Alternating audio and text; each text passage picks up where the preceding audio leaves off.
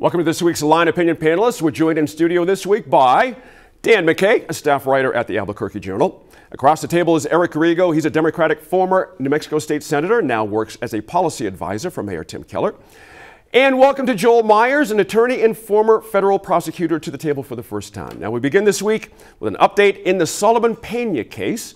Police arrested the former Republican candidate and party official in January, accusing him of orchestrating a series of shootings at the homes of 4 Democratic officials following his election loss in November.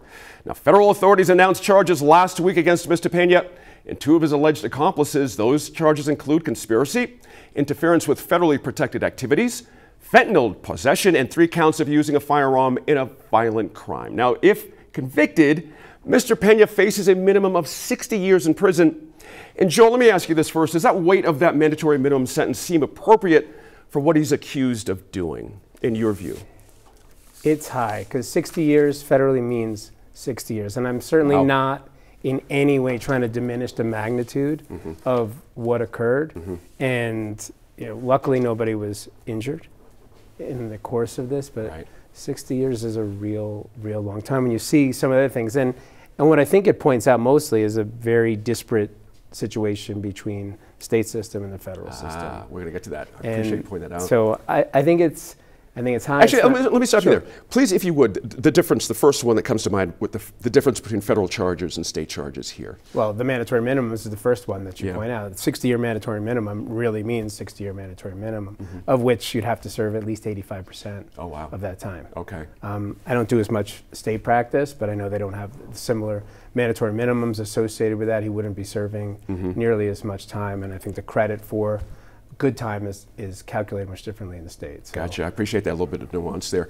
Eric, is there possibly a narrative going on here that our state system is perhaps too soft or too weak compared to what we just heard from Joel about mandatory minimums and things for the federal side of things? It's a perception of our judges and stuff. Is it accurate in your view? Well, normally I don't buy into that narrative. I have to say in this particular case, given what we've seen in the legislature, even in a Democratic state, which has the 5th highest rate of gun crime in the country, the reluctance in both parties to do anything really substantial around gun violence. But also, I do see this linkage with our democracy, right? And the fact that this is around an election. Again, typically I would say that seems a little bit harsh to me. I haven't always been crazy about using the federal standards for crimes, including some of the other sort of initiatives in Albuquerque around ATF and so on. In this case, when you have multiple people and sort of an orchestrated hit job, essentially, I happen to know a lot of these folks, they're colleagues. When gun violence spills over into elections, and targeting candidates for the sole purpose that most of these folks had nothing to do with the election. They just happened to be in the room when stuff was certified. And one of them's a friend, and I saw the actual gun, the actual bullet holes. It's just, to me, it's beyond the pale. I'm not a lock them up and throw away the key. And this particular instance, we have to send a strong message. And I do think we have to send a message to gun owners that this isn't just people knocking off liquor stores. This is really the lethality, the potential lethality in this case. This could have been really bad for our democracy. I forgot to ask you. Please let the folks know what you're doing right now. Yes. So I for the next 2 weeks, in full disclosure, I've been advising the mayor on policy and working on a few issues in the city. On the mayor's team, speaking for myself today. And moreover, I'm only there a couple more weeks, and so I'll be liberated. I won't be able to be here because I'll be out of the country for a year. Hopefully, not worry about gun violence. That's true. Part of the reason we won't be here. But anyway, I'm speaking for myself, and I'm not representing the Keller administration. Appreciate that. Absolutely. We've got a situation here, when you think about it, where the case has got a lot of publicity, Dan, as you know, from the start. And given the attention, I'm wondering if these incidents are getting a little bit more of a look since the January 6th situation. Does that make sense? Is there a connection here we can see or feel? I think so. This case has certainly had an impact in the legislature. There's already been some push to make it easier for elected officials to keep their addresses confidential. This builds on sort of this ongoing concern. You know, our Secretary of State, the Chief Elections Officer in New Mexico, actually went into hiding, you know, after the last election, around the January 6th time, due to threats. So yes, there's tremendous concern over how this impacts policymakers and intimidation and disruption to the democratic process. You know, in terms of gun crimes and violence, you know, those are difficult problems to solve, but it's something that the legislature certainly is debating intensely. Can I ask a favor of you? In our setup, Eric has reminded me, a lot of folks might not know how heinous this stuff was if you don't know the details of this crime. Just a quick recap, the 4 Democrats that were targeted, what happened there? What was Mr. Peña charged with here and all that kind of a thing? Just in a quick recap, if you would. Well, drive-by shootings that, that could have killed somebody, but didn't. So these are pretty terrifying crimes. That's right.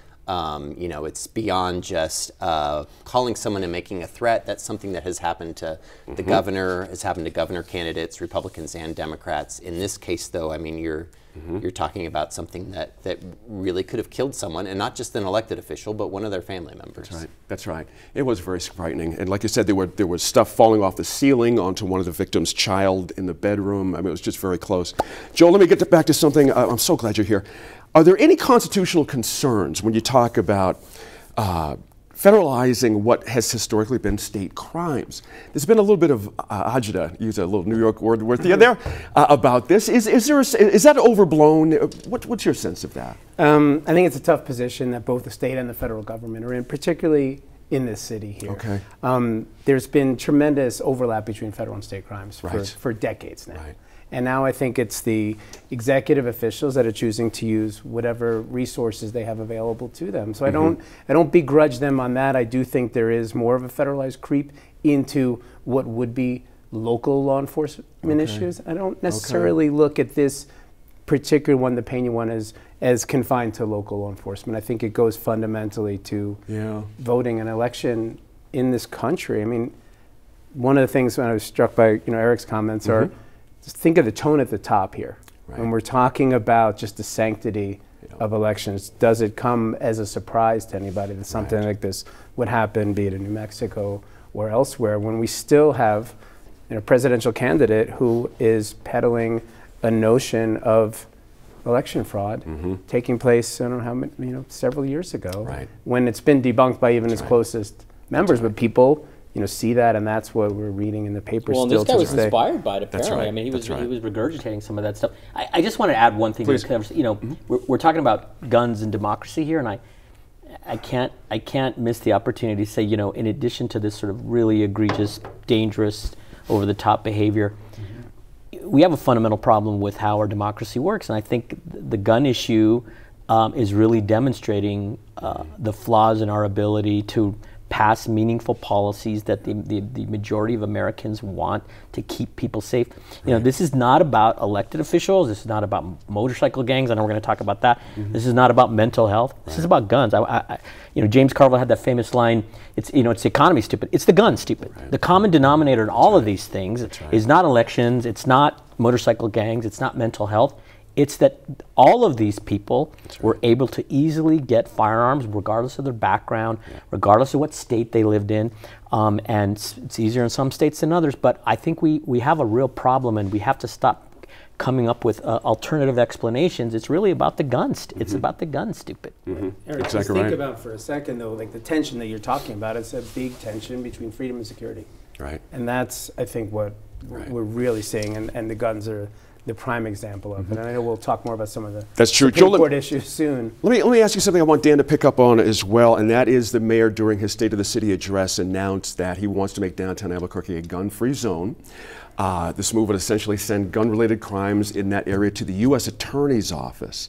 Any problems there as you see it, just in its general idea, not so much the details, but your sense of that? I mean, I think we've been seeing it first starting with Heller in 2008, Bruin last year, as far as this kind of individualized right to bear arms, right, that for some reason took our nation over 200 years to recognize. Right.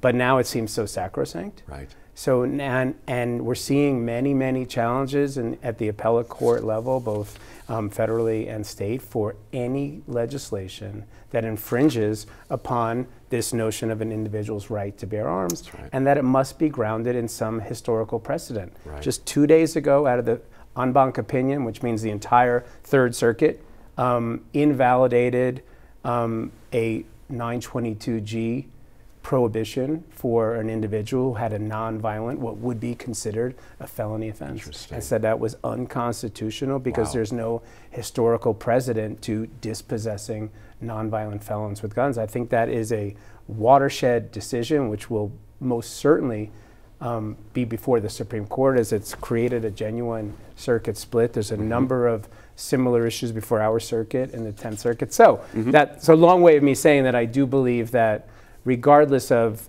the wisdom behind Mr. Keller's decision, that there will certainly be challenges to that notion of can you restrict somebody's gun rights, be it in a particular, and if it's grounded based on some type of formal historical prohibition. And I'd be remiss to if I didn't state that somehow we're grounding kind of our modern day view on what people in the 1700s thought as related to one particular new individual right. That's right. I think if we did that, there would be many, many people who wouldn't be voting. That's right. If we based it on some historical perspective. Interesting I points believe there. slavery was still around in the 1700s as well. That's right. So I find it, really disingenuous that we're grounding, again, you said it's the gun, stupid, and maybe that is. Maybe that's what our country's about. In less than a minute, I'm going to ask the Red River Mayor, Linda Calhoun, how her city is moving forward after last month's deadly shooting. And then I'll be right back here at the desk with our panel for reaction to that interview.